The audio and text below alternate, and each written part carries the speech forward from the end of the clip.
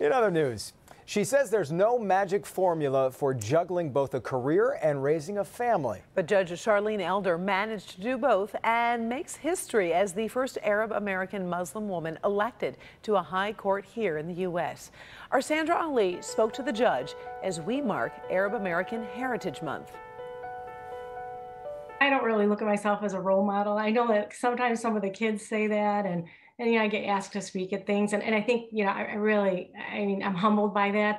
That's really great that people look at it that way. Judge Charlene Elder shies away from talking about herself as a role model. Instead, she prefers to focus on her job. I have to take it very seriously because I'm dealing with our families in Wayne County day in and day out, and it's a lot of pressure.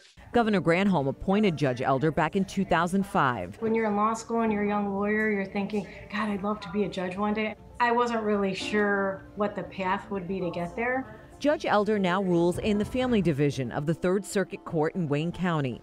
The road to get there had many stops along the way, which included having a family. She had her first child while in law school and her second a week after taking the bar exam. In the beginning, I was initially working out of my home, trying to juggle clients and my kids when they were really small. Judge Elder eventually had 2 more children and continued to work as an attorney. It was like a big juggling act, and then little by little, I was able to venture out and, do more work out of the office, and I eventually became magistrate in Dearborn, which they had no women magistrates in the city of Dearborn ever in the history of the city. Growing up in Dearborn, Judge Elder knows she's setting an example for Arab women around the world. She's proud of her Muslim faith. I think that sometimes the litigants come before me and they're a little shocked. I think it gives other Muslim women a comfort zone when they see me. She often gets asked about her decision to wear a traditional Muslim headscarf or a hijab. For me, it was my own personal connection with God. It was something, I did it much later in life after I'd already been on the bench for 3 or 4 years. Through the years, she's evolved and found new ways to give back to the community where she grew up and raised her own family. The community has come a long way. But I think if you go back to when I was getting educated, I could count the Arab American attorneys on my hand. For Judge Elder, success is passed down from generation to generation, and that's the legacy she wants to leave behind for her own children. My biggest role models would probably be my mom and my mother-in-law.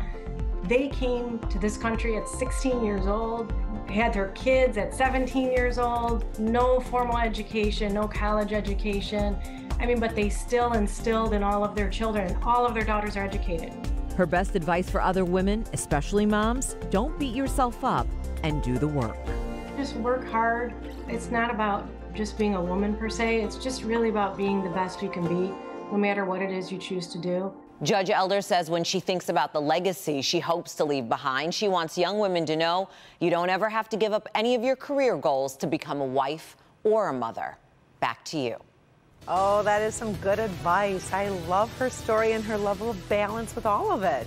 It's amazing to be able to pull that off for sure. Well,